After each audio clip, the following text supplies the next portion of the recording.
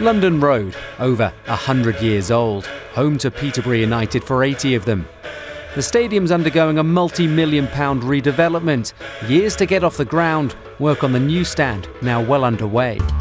We're looking to build a 2,500 all-seater end here, then plus behind that there'll be an education centre. With Peterborough looking for an instant return to the Championship, standing is not an option.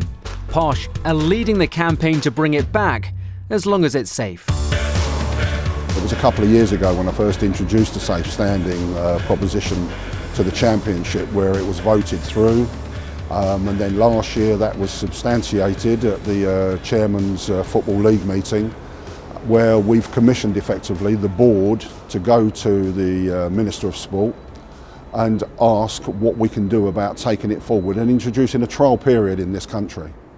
Rail seating, to give it its other name, can be put into grounds where people and the country and everybody who's interested in it can come and have a look, try it, touch it, feel it, and then I think it will change their view from the perception that it's a bad thing, and it really isn't. It's a much safer thing. So how would safe standing work? Effectively, you'd have your own allocated space with a barrier in front and behind.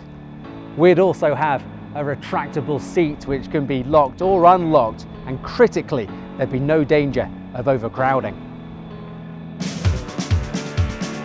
So, rail seats provide a standing and seated option. The country's first are on trial at Bristol City.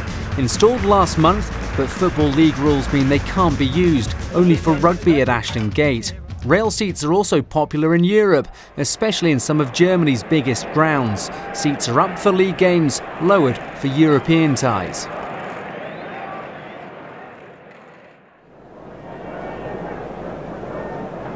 All-seater stadiums have been compulsory in the Premier League and Championship since the Hillsborough disaster 25 years ago. The trouble away to our left, where there's a packed enclosure of Liverpool supporters. The crush claimed the lives of 96 Liverpool fans. It remains Britain's worst ever sporting tragedy. And at the moment, it is simple mayhem.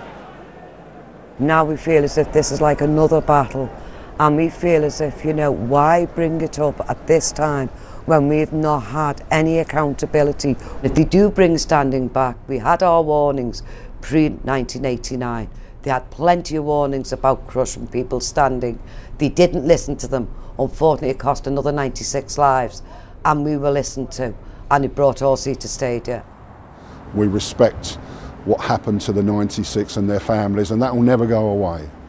But I think in the longer term, we've learned that that wasn't about, it was because they were standing, it was game management that caused the deaths of those supporters, and we never want to go there again. We're not going back to all standing stadia in any way, shape or form. This will just be there for people who wish to stand at matches who are currently standing in seated areas.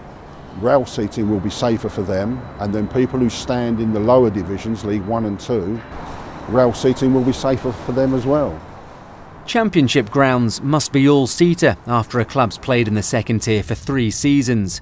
This includes Peterborough, who would have to close the London Road terrace or install seats if they get back up.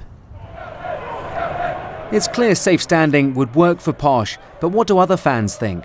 As long as it's safe, gives people the option as well, hopefully cheaper tickets as well, so it makes it accessible for people. There's definitely a bigger camaraderie.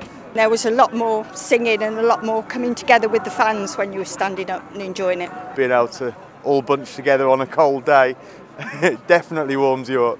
If standing came back to football, I'd love it. Sixfields today bears little resemblance to Northampton's county ground in the last century. Crowds now are 20-30% lower than they were in the 50s, and there wasn't any problems. I missed the time at the county ground when we used to stand and really get behind the team. Since they brought seating in, I think it's been very, very boring. I think personally I would say to stay with seats, but it's so difficult. I mean, I've worked with the stewards here, and if you get a lot of people standing, there's not a great deal they can do about it. I understand around 70% of Football League clubs voted in favour of safe standing in a recent survey. And did you know the first English professional club to go all-seater after Hillsborough? Ipswich Town. At Portman Road, like many grounds, some supporters refuse to sit. It is against the ground regulations, so it shouldn't happen.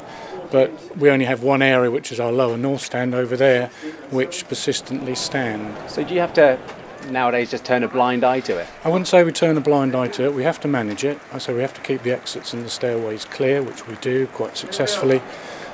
We do warn people, but to be quite honest, how do you make 1,000 people sit down? It's very, very difficult. Clubs are encouraged to do their best to persuade fans to sit down before the authorities can take more robust actions such as reducing capacities. For existing grounds rather than new builds, rail seats are expensive. You can see the seats here, they're about £20 a seat. Now if you're going to take those out, even some of them out, it's £100 to put in a rail seat. And the weight of the rail seat is considerably more than the plastic seat. So grounds may have to do structural alterations to take the weight. It's not a simple thing. The practicalities involved are quite prohibitive. Well, yeah, I think they are. I mean, if you think about a few rows of seats here at the back, maybe take them out, put another lot in, that could be the cost of a player. There is no single, simple solution. It remains a contentious issue, a divisive issue, an emotive issue.